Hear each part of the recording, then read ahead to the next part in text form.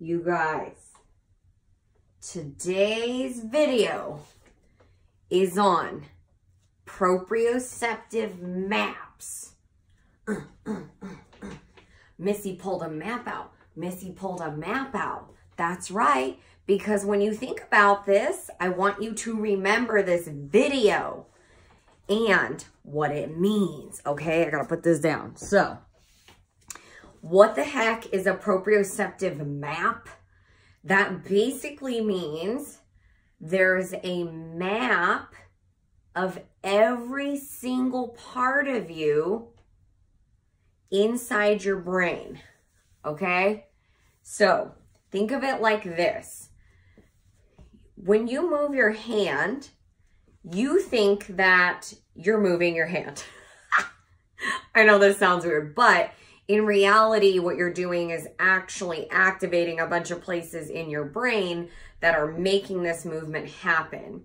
So your brain has a map of this, where all these little bones meet these bones, and now we have a wrist. If this map is blurry up here, we're gonna call that a blurry map. So when you have a blurry map of an area, your brain actually considers that very threatening. So you don't want to threaten your brain, because what your brain will do is put you down. It'll cause you pain. It'll make you tired, have a headache. I have to pee all of a sudden. Your brain likes to play a lot of tricks on you that seem like pain when maybe they're just perceived pain, perceived threat, or discomfort to make you pay attention to something that you were not necessarily paying attention to. So when you think of your body parts and why the heck we always make you do a bunch of mobility at every area of your body, it's because the clearer your maps are in your brain, the less global threat you have in your entire body, therefore creating a happier brain and decreasing the level of discomfort that you experience. So one way to clear up the most maps is just going through joint by joint, preferably once a day, okay? If it's a struggle for you, I will settle for once a week, but I really would prefer once a day.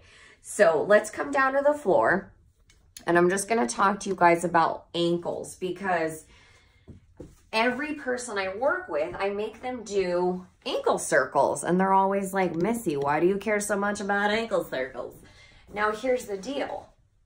If you don't have a clear map of your own foot, how the heck is your brain supposed to trust you, right? You're walking through space. This map is blurry in your brain. Your brain's like, no, no, no, Gina. You don't even know how to move yourself. How am I supposed to trust you? Okay, so you have to go, look, brain, I am competent. I can go up and down. I can keep my legs still and go in and out. You're trying this with me, right? Yeah, you are. Do it right now. Do it right now. I can connect the dots and make a smooth circle without moving my leg. Okay, here's what most people's ankle circles look like. Okay, first of all, those are hieroglyphics. That looks like your foot is having a seizure. Nobody wants that, okay? So, the more competent every single body part is, the less pain you will feel globally. I really want you to get this. Clearing the maps, okay? So for the ankle, it's flex and point all the way to full range, okay? Full range. Pull your toes to your nose. Point your foot as much as you can. Yeah, I see you. Your foot's cramping. I know. It's because you got a blurry foot map. especially on your plantar fascia. Now, hold your legs still.